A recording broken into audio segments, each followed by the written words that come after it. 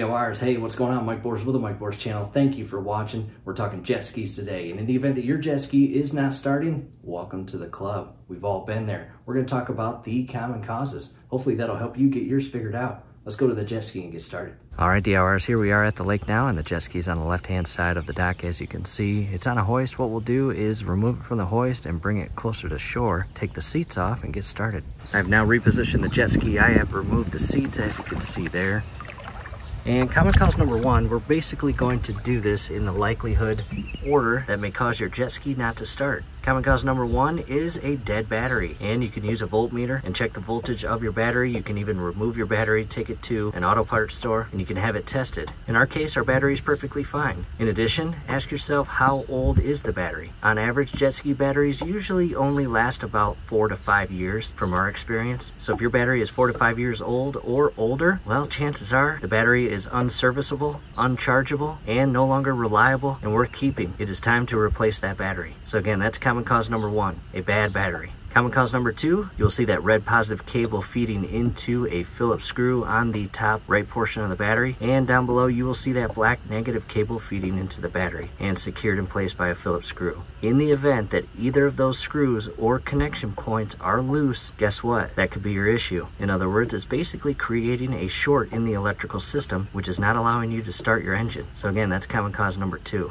Common cause number three, let's feed back to the rear portion. Yours may be positioned or located in a different spot inside your hull. However, that little electrical box right there, let's go and open it. I've now removed the cap of the electrical box. You can see some blue wires, some red wires, some black wires, and I want to direct our attention to the two threaded studs sticking up that have electrical wiring and connections secured to it by those nuts. And it's kind of tough to see, but that is our starter relay. And in the event that your starter relay fails, guess what? Your engine will not start. And with that said, let's back it up a bit. What we have seen in the past with these starter relays is over time they begin weakening and performing intermittently. And what I mean by that is sometimes the starter relay allows you to start the engine and sometimes it doesn't. So if you're sitting there thinking, yep, that's basically what I'm experiencing or have been experiencing over the last couple weeks, chances are it is your starter relay. In other words, the first time you start the jet ski during the day, it starts up perfectly. You take it for a cruise, then you turn it off for 20 minutes, then you try to start it again and it won't start, and you keep pushing your start push button, and maybe on the 6th or 7th time of pushing it, it starts. Your starter relay is in the early stages of failure and will soon fail completely, not allowing you to start your engine at all. Let me get in here and get a closer view.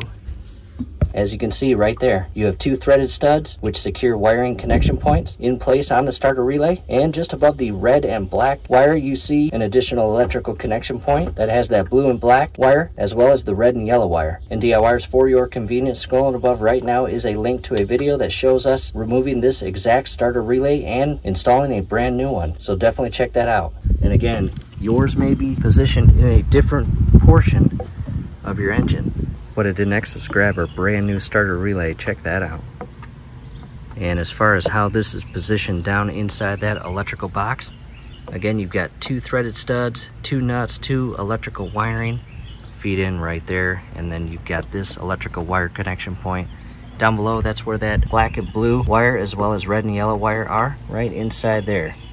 And then way down below is two oval cutouts on the starter relay mold to allow the part to be secured inside that electrical box. So again, definitely check out that link scrolling above just a bit ago. You will see how to install this. You'll see how to remove that. And we'll talk about part numbers. Again, this is common cause number 3. Now to common cause number 4.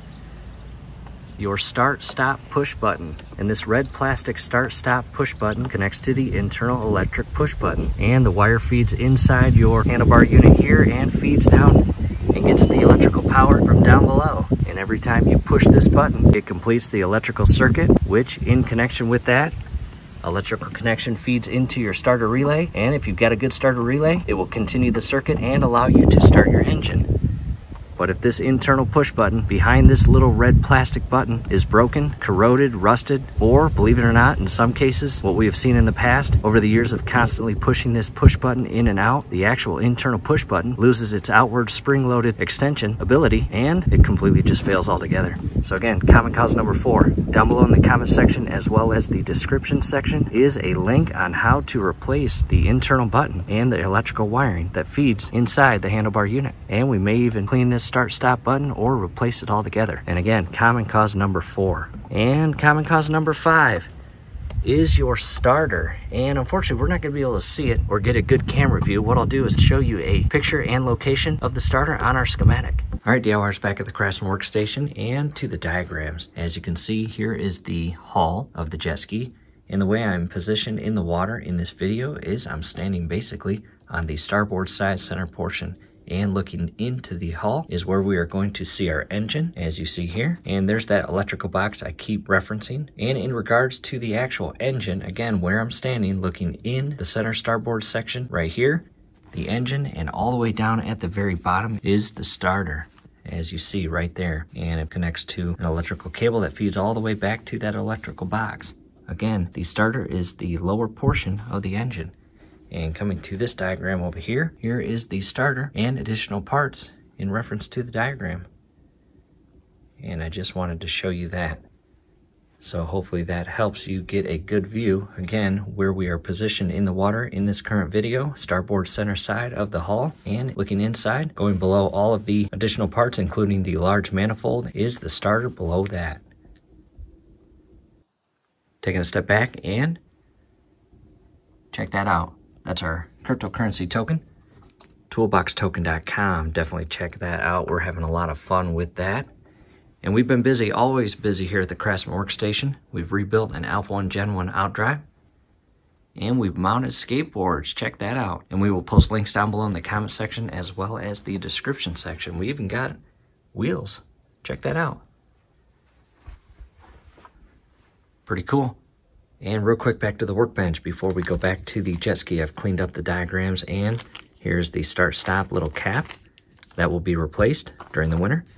And this is the push button right here that goes on the back side of this start-stop push button. And we're going to replace the oil filter, the temp sensor, the plugs, both the ignition coils, and the storage compartment latch, as shown here. DIYers, that is it. Again, 5 most common causes, one of which is the cause of your jet ski not starting. From here, do us a favor, below the video you will see that thumbs up icon. Click on that, like the video, subscribe to the channel. Definitely ring your YouTube bell. That would be very helpful to us. We would really appreciate it. Thanks again for watching, and it is a nice day.